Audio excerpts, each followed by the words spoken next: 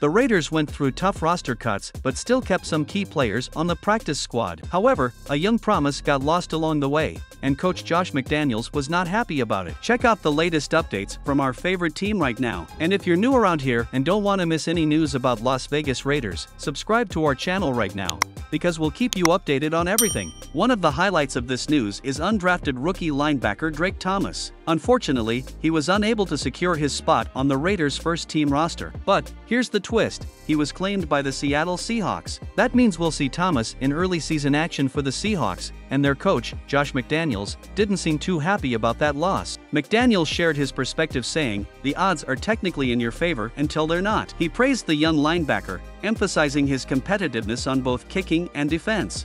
It looks like Thomas left a strong impression, but sometimes tough decisions have to be made to make up the 53-man squad. Thomas had a remarkable performance during the preseason, amassing 22 tackles in 3 games and leading the defense in 2 of them. While we didn't play the Seahawks in the preseason, they clearly saw potential in Thomas. Drake Thomas's journey with the Raiders has come to an end, but he has a new chapter unfolding with the Seahawks. Did the Raiders miss a great opportunity by letting him slip away to Seattle? What do you think, Raiders? Leave your opinion below in the comments.